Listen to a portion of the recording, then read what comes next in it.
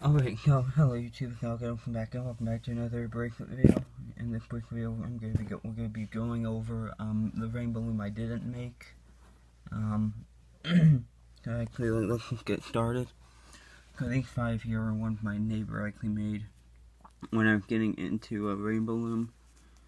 He had a lot of them. He had a lot of the rings, and I guess he had made these.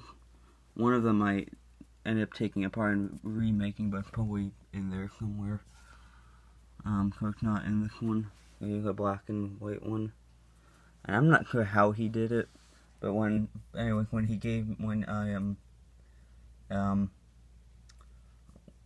decided he didn't need these rubber bands anymore, he gave them all to me, and then I started making them. I found all these. I found these 5 in the bag that he gave me. So this blue and light blue and dark blue one. That one, whenever I get new rainbow loom, that'll definitely be a cool color scheme I'll make.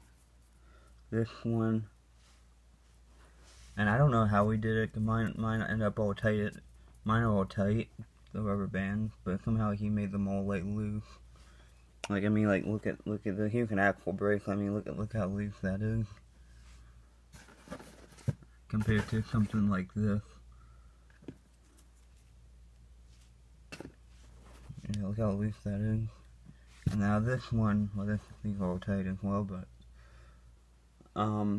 the story behind this one, I'm pretty sure I've told you it before. If you guys saw I'm pretty sure I told you it on the Alec Edelson channel, or maybe I've told you it on this channel. My cousin made this for my grandfather, and I do have a picture of my grandfather wearing it. About a year or two later, a couple years later, when I went down to my grandparents' house, my grandmother told me to go into the bedroom and go through this one bag of junk that they had, and this was in the bag. And I said, okay, why is this in there? My cousin made this, so I was like, no, I'm gonna take it with me. I'm gonna keep it. So that's what I did. I kept it. Unfortunately, that visit I didn't take it home because I lost it that visit. I woke up until like the summer when I went there. I found it in a closet, and that's when I decided to bring it home. And I can wear it, though.